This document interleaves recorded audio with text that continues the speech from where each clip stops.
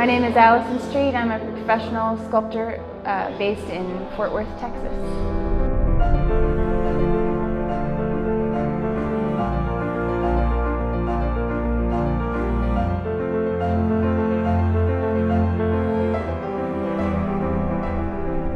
My piece, entitled Peniel, is about the moment after Jacob has wrestled with the angel of the Lord.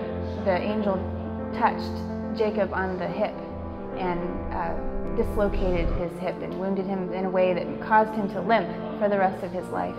He was renamed Israel at that point, and he called that place Peniel, which means I have striven with God and survived.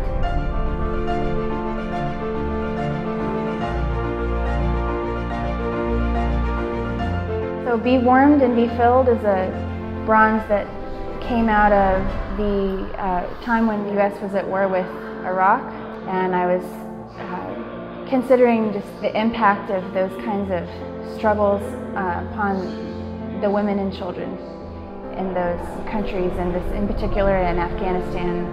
And so the title comes from the book of James, where James is saying, what good does it do if you see your brother who is cold and hungry, and you say, be warmed, be filled, but do nothing to meet their needs?